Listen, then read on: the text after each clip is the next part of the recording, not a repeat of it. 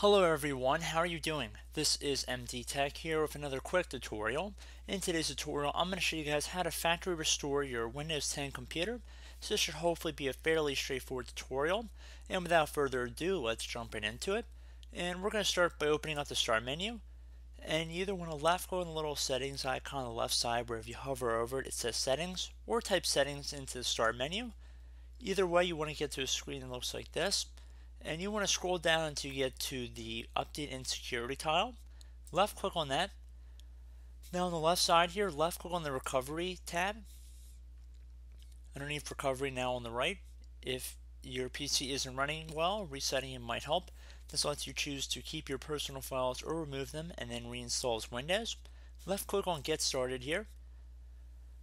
Now underneath choose an option, if you want to do a complete refresh reinstall of Windows 10, you want to left click on remove everything. Removes all your personal files, apps, and settings, so left click on that. Now when you select that, you will have a couple additional options we can go through.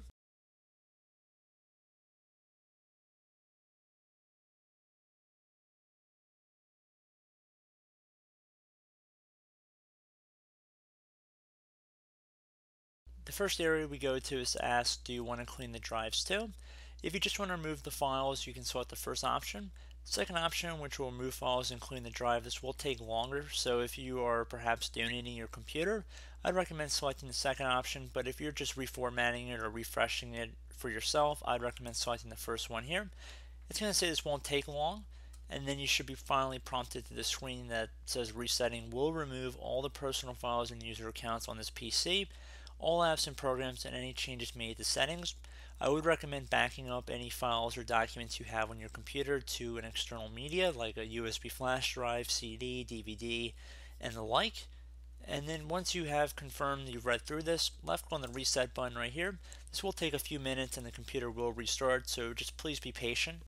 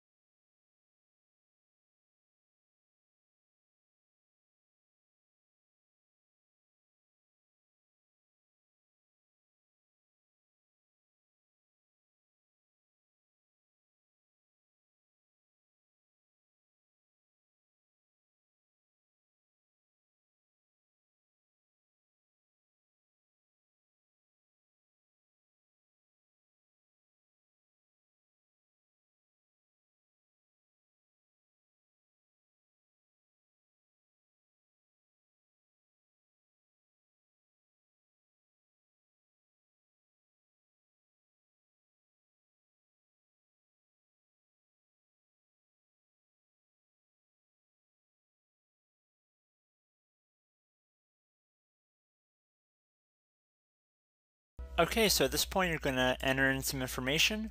You're going to enter your country, preferred language, keyboard layout, and what time zone you're in. And then once you've checked all of that, you're going to select Next. It'll begin applying these settings. You're going to have to accept the end user license agreement. You can use express settings to instantly get back and speed up the process a little bit, or you can click on customize right here. It should be the middle button, and you can customize what you're exactly installing when you're resetting Windows 10.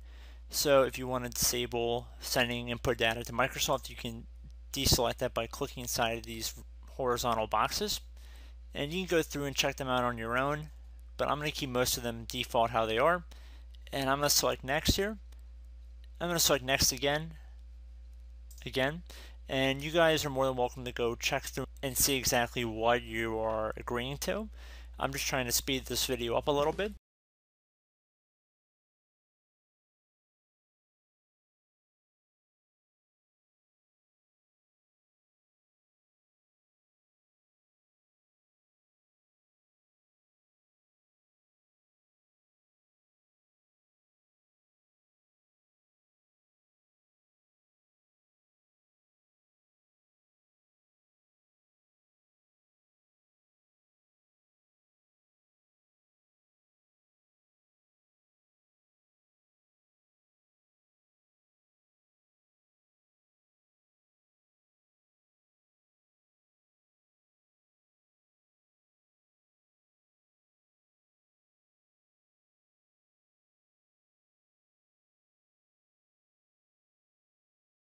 Okay, so at this point you have the option to enter in your Microsoft account credentials if you were previously using a Microsoft account to use your account. You could also create a new Microsoft account, or you could skip this step and create a local account on your computer, which what I'm going to do. So I'm just going to do a quick little example for you guys.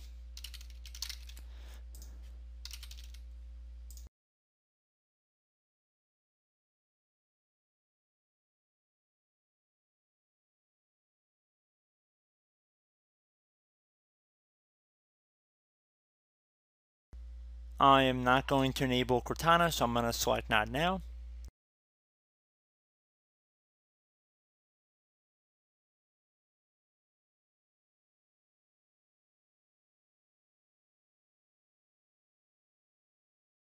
And there we go. We can see we are logging into Windows, and it should be a fresh install of Windows we are logging into right now.